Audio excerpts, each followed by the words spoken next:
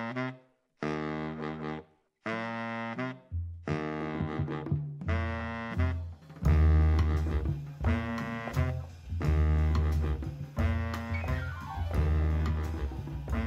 is the Memory and Resistance Laboratory podcast.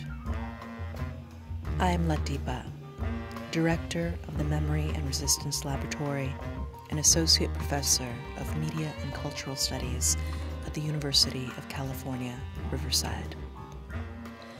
The Memory and Resistance Laboratory is a hub for anti-racist, decolonial, and feminist of color artistic research. In this podcast series, Memory and Resistance in the Time of COVID, students from UCR interview people across the fields of education, art, medicine, and labor organizing to ask about the larger political, social, historical, and economic impacts of our current circumstances for vulnerable communities.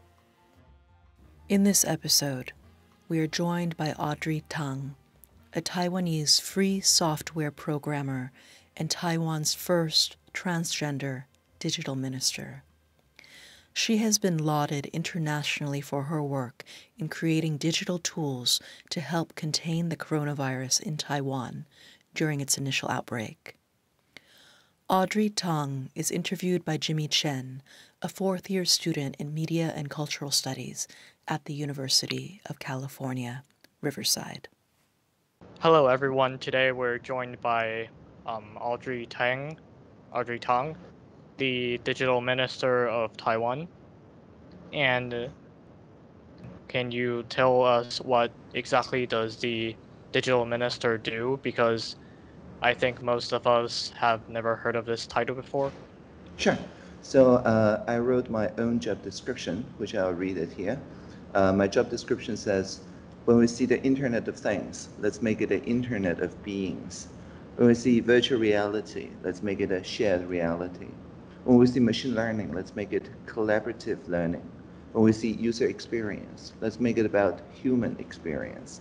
And whenever we hear the singularity is near, let's just not forget the plurality is here. So the point here is to change the perception of technologies so that the technology adapt to people, to the social norm, rather than people adapting to technology.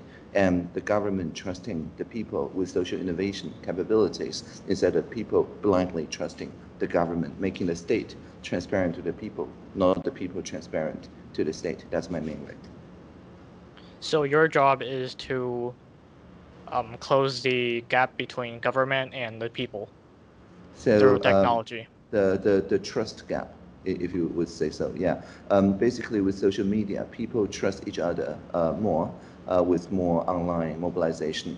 At the same time, there's filter bubbles, there's polarization that makes it harder for the government to listen well to the people and to trust the people with innovative capabilities to participate in policy making. So my work is to make sure that people can listen to each other at scale. Right. And so before we talking about the pandemic specifically, what kind of measurement does the government take when there is an outbreak of any kind? Mm-hmm. Yes. So in Taiwan, when we have an outbreak of a epidemic, there is a CECC, the Central Epidemic Command Center, setting up. The idea is that there is a single point of press releases, press conferences that happens every day at 2 p.m. and the journalists can work as partners to ask the CECC anything. There's also a single hotline, 1922, where everybody can pick up and tell anyone who with the tip, with the innovation or whatever, tells the CECC what their idea of counter-virus is. And so all this command center was built with the previous traumatic experience of SARS back in 2003. Then there's constitutional court rulings, there's administrative and legislative reforms that enable this kind of a rapid response CECC system. And for COVID, when did Taiwan first discover it, and when did they first take precautions against it? Yeah, so we first learned about it in December 31 when Dr. Li Wenliang, the PRC whistleblower, shared essentially SARS has come again, and with evidence to back it up on the PRC social media. Although very quickly he got censored and disciplined by the PRC social media, by December 31st, the post has been reposted to the Taiwan equivalent of Reddit or the PTT. And a very early morning that day, the Center for Disease Control staff learned of that from the social media. And so very next day, Taiwan began health inspections for flight passengers from Wuhan. That's to say the first day of this year. And you've developed this app called the eMask. Can you tell us a bit about it? Sure. So the eMask is a simple app or website where you can pre-order the mask supply. So anybody with anything that resembles a digital ID, it could be the National Health Insurance card, it could be the citizen's digital certificate, can easily, without too much hassle, pre-order their weekly rationed masks quota. So at the beginning, it was 3 every week, but now we're progressing because we've been ramping up the production to 9 per 2 weeks. And that's for adults, 10 per 2 weeks for children. So you just pre-order, choose your nearby convenience store or supermarket, and then collect it the next week. And once you collect it at a convenience store, you can also swipe your NHI card there and renew for the next iteration. So you go back 2 weeks later and purchase again the same 9 or 10 masks. And so this is very convenient, and by far the most people choose to use the kiosk at a convenience store, of which there's more than, I guess, 11,000 in Taiwan. What about the foreigners and visitors that are in Taiwan during the pandemic? Can they also use this app? If they are residents that stay for more than 6 months, they are eligible for the national health care, which is single-payer universal coverage. And of course, they enjoy exactly the same rights. If they're very short-term visitors, they can go to a nearby pharmacy and show their passport or I think permit for entry, and then purchase right away instead of pre-order. Just purchase it off a nearby pharmacy, of which there's more than 6,000 pharmacies anyway. And so this also enables people to develop, for example, the store stock map, the real-time stock map of the masks in pharmacies, so that you can check your chatbot or a map or even Siri or Google Assistant right before you go out to know which pharmacy near you still have masks in stock.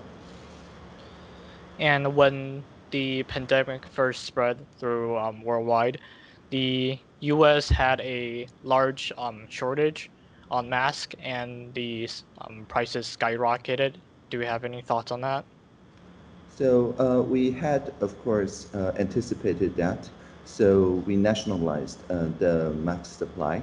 And to date, we make sure that we secure sufficient supply, which is about 15 million per day. Although our manufacturing capability is beyond that, I think we're very close to 20 million per day now. The extra ones, of course, we donate to our international partners in need. We donate a lot to the US, as well as very soon when we exceed even 20 million per day, we will also manufacture it for international trade as well. But previously, I think we began with only 1.8 million per day, so we ramp up the production capability by more than tenfold. And how has the daily life in Taiwan changed because of the pandemic? Well, most people wear masks. That's really the change, because people already have pretty good hand sanitation habits anyway, and so we built upon it a culture of mask wearing. Whenever you get into the public places, you wear the mask, and people take temperature checks when entering a more closed room.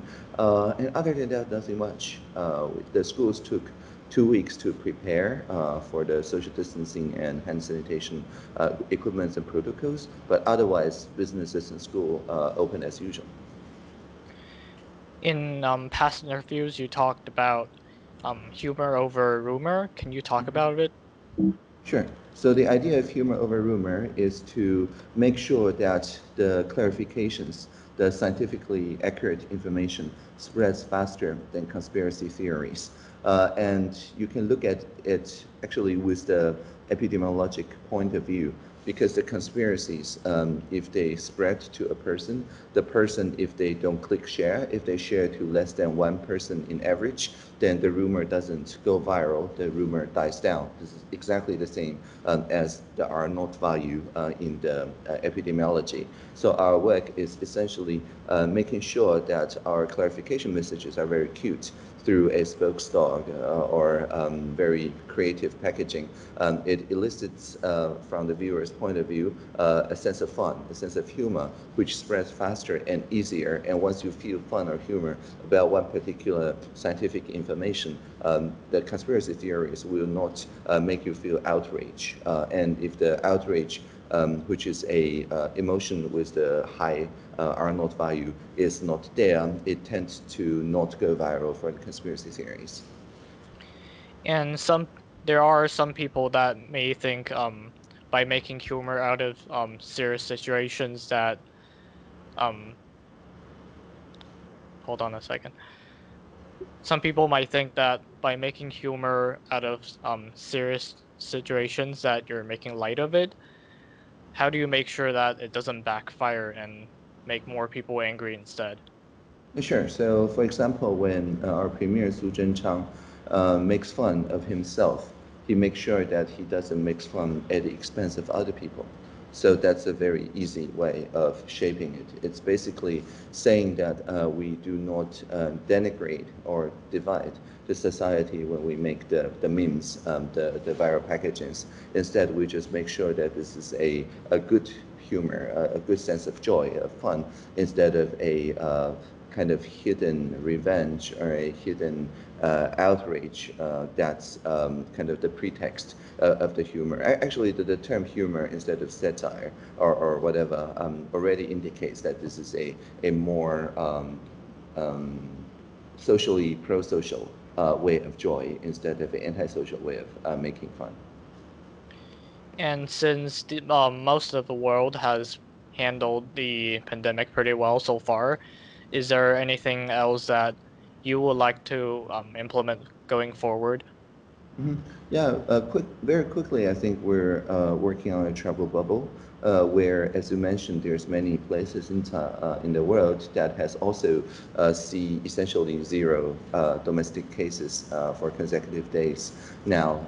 And so between those places and Taiwan, maybe there's no need to impose a strict 14-day quarantine. Maybe we can combine it with a set of rapid tests and reduce the time that each origin passengers have to spend in home isolation or quarantine in the other jurisdictions. So that's the next step we're working on to enable, re-enable limited international travel. Okay, and that's all the questions I have. Do you have any last comments that you would like to make? Sure. So it's important to note that all the digital technologies are there just to assist the epidemiology work. And so it's essentially important that people learn also about epidemiology. And that's why our previous Vice President, Dr. Chen Jianren, the authority on epidemiology, recorded a online massive course, the MOOC, a crash course on epidemiology. And I think that is useful, not only because he shares his expertise, but also he takes such a humble attitude, saying that even though we know quite a bit about SARS, this is SARS 2.0, and we're still figuring it out together. And so the encouragement of the society to learn from each other, to share whatever innovations that we have, and also to make sure that these are not top-down orders, can actually strengthen the democracy instead of harming it during the response to the pandemic. Thank you so much for your time.